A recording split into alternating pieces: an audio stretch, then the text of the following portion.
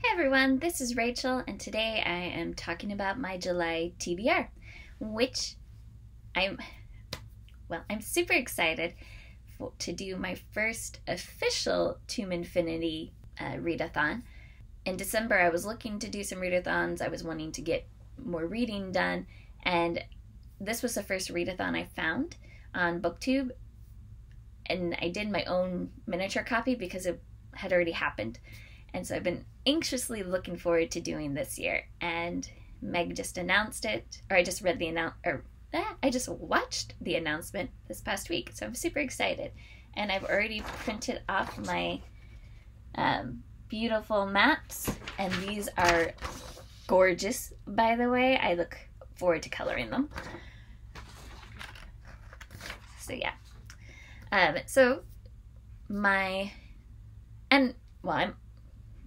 I'm also very excited to do this readathon since it's focused on science fiction books, and a lot of the books that I am wanting to read for the Nebulas and Hugos are science fiction.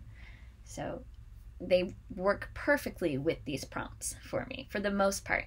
There are a few that are just from my TBR still. So these are the books that I am planning to do in July. Hopefully I will get through a lot of them. And I'm going to put the links to Meg from Meg's Infinity book list down below so that you can go hear her explanation as well. And that's where you will get the maps and also see the links for her hosts. So number 1 is Heart of the Solar System. Read a science fiction book that has fire in the name or on the cover. And for this, I am choosing Fire with Fire. And I just realized I did not list any of the authors for these books, but you will see with the picture that the book cover, that picture that will be up there, you'll get to see the author name. So yeah, so Fire with Fire. And this is the first book for a book that is on the Nebula nomination that I haven't gotten to yet. Number 2, A Molten Planet. Be quick and read a novella. And I chose To Be Taught If Fortunate. Then number 3, Undiscovered. Read a book that a host has rated 5 stars. And I chose from Sam over at Sarcasm and Sci-Fi, who's another booktuber that I also like to follow already. And a 5-star book that she gave that I had started at one point, but I know I just need to restart from the beginning, is The Long Way to a Small and Angry Planet. And so just to be clear, all the prompts on this are specifically science fiction. I'm just not going to continue to say science fiction. And Meg even made a joke. She goes, how many times am I going to say science fiction in this video? And for my notes, I'm like, well, I know it's science fiction, so I'm just read a book. But they are all science fiction prompts. Number 4, Faster Rotations. Book with time-based elements, like time travel, time warps, that sort of thing. And then I chose This Is How You Lose the Time War. So number 5, Shooting Star. Book with the star on the cover or in the title. And I chose The Stars We Steal. Number 6, A Ringed Planet. Read a classic sci-fi. And for this, I am reading the book The Future is Female, which is a compilation of classic female authors from, I think the synopsis said, from the 1920s to like the 1950s. So I'm very excited to get to read more female authors from the golden era of science fiction, as they like to call it. Number 7, Lone Moon. Read a standalone. And for this one, I chose The Light Brigade by Cameron Hurley. And I knew the author for this one. And she has done series before, but she also does standalones. Hey everyone, I have to make a little bit edit to my July TBR. The original prompt I had for number 8, I am not able to get the book from the library.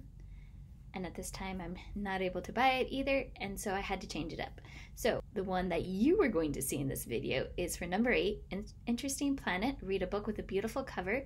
I have chosen Down Among the Sticks and Bones. And I think that all the covers in this novella series are gorgeous.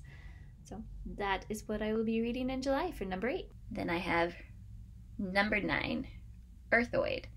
Read a book set on Earth. And for this one I chose Halting State. So something I want to explain is Meg did say that you can use a book to cover multiple prompts. For my TBR, I decided to have fun and just choose different books for each prompt. But as I'm going through in reality, if I'm reading a book and I'll go, oh, this can cover several prompts, and especially if I see that I'm not going to have enough time to get to the one I have listed, then I will count the book for the several prompts. But right now I'm being adventurous and trying one book per prompt, which I don't think I could get through 22 books in reality, but it's always fun to dream. All right. So number 10, Diverse Life Found. Read a book promoting diversity. And the book I chose was Rosewater. Number 11, Strange World. Read a book with fantastical mythology or retelling elements. And then I actually lied. I explained earlier that I had chosen one book for each thing. This one I doubled up on already ahead of time, and that is The Stars We Steal. And I know that this is a retelling of a Jane Austen premise. I'm pretty sure. Yeah, I'm pretty sure that this is a retelling of a Jane Austen, because this author likes to do retellings of classic works set in space. The number 12, Twinkle Twinkle Little Star, a science fiction children's or middle grade, and I chose Dragon Pearl. Number 13, Hidden Moon, a book that is not talked about or under 5,000 ratings. And the book I chose was Catfishing on the Catnet. The number 14, Paradise. Read a book you are excited about. And I chose The City in the Middle of the Night. Number 15, Subplanet. A book that is part of a larger series. And I put Exit Strategy. Exit Strategy. Number 16, A Large Planet and a Planetary System Orbiting It. Another editing note. For my book for over 500 pages, I am doing middle game. Number 17, Gas Giant, the most popular book you own but haven't read. And I left this blank at this time because so I'm not at my house, so I couldn't, as I was making the list, I realized I couldn't think of any science fiction book that was currently on my physical TBR. I can only think of a lot of fantasy books. So I've left this blank for now until I can go home and actually look through the books that are on there. Hey everyone, so an editing update. When I originally did my list for the Readathon for Tome Infinity and beyond, I didn't remember what science fiction books were on my shelf for my to be read. So I went through and I found 2, but in the spirit of Meg's ask to make a concentrated effort to read Black authors, I have chosen Kindred by Octavia Butler. So that is the missing prompt that I am going, or the book that for the prompt that I didn't have one. Thanks. Number 18, Armageddon. Read a book with a disaster or dystopian. And the book I chose was War Girls. This is set in the future, and it talks about the world has gone through some disasters, nuclear and climate wise, and so I thought that would be perfect for this prompt. And also, Meg had asked us to be more intentional about reading Black authors. For her, she was going to do Black authors for her whole list. Just because I'm really focusing on the Nebulas and Hugo nominations, I chose not to. But for the books that I still needed to find prompts, I did try to find Black authors to fill them. And this I know is one of them.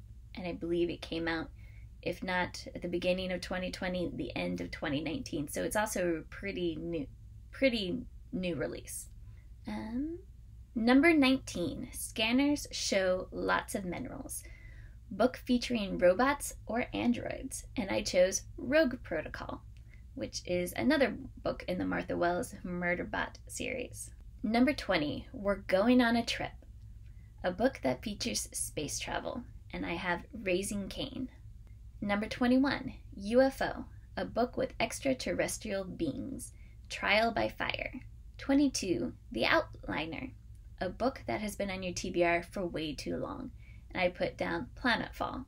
And this is actually a book that is on my currently to read list and has been there for a while, or my currently reading list on Goodreads, and has been there for a while, so I should probably just start it over and keep going. So yes, so those are the books that I am hoping to read for the Tome, Infinity, and Beyond Readathon. I'd love to hear what you guys are planning to read. So go ahead and list your science fiction comments down below. Thank you and have a great day. Bye.